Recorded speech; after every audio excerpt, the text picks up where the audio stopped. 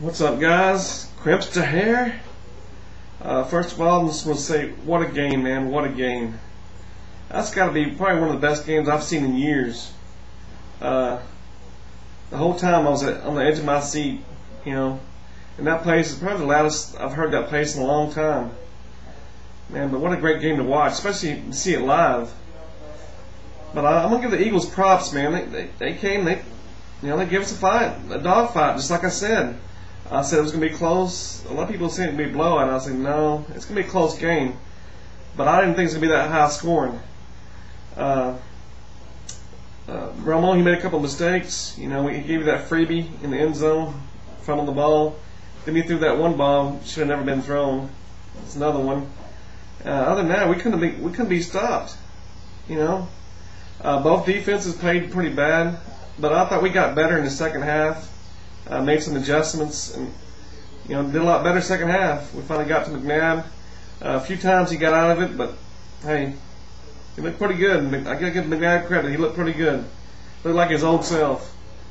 I don't know how many yards he had, but I believe Romo had over 300 yards again. Of course, he had those two mistakes, which were bad mistakes, but he overcame them. And it was just a good game. What was funny though, I was sitting right next to an Eagle fan. We was kind of go back and forth. I thought that was pretty funny. Actually, the guy was pretty cool. Actually, for an Eagle fan, he was pretty cool.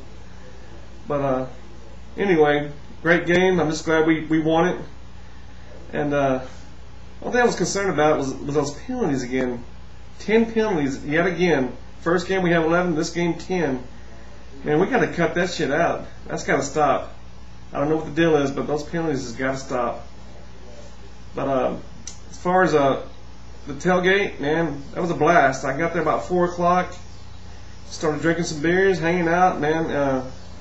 It was cool meeting everybody this weekend, man. We had a blast this weekend. I'm not sure how much beer I drank, but man, I think I got alcohol poison.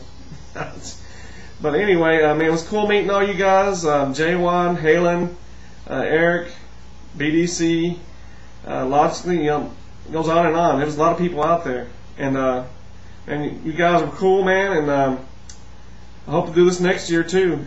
In the new stadium. Maybe I'll have to walk a mile just to get to the damn stadium this time. But like I said, I hope we do this again next year, and I'll be there again. Hope to see you guys there too. But like I said, I had fun, had a blast. And we'll check you later.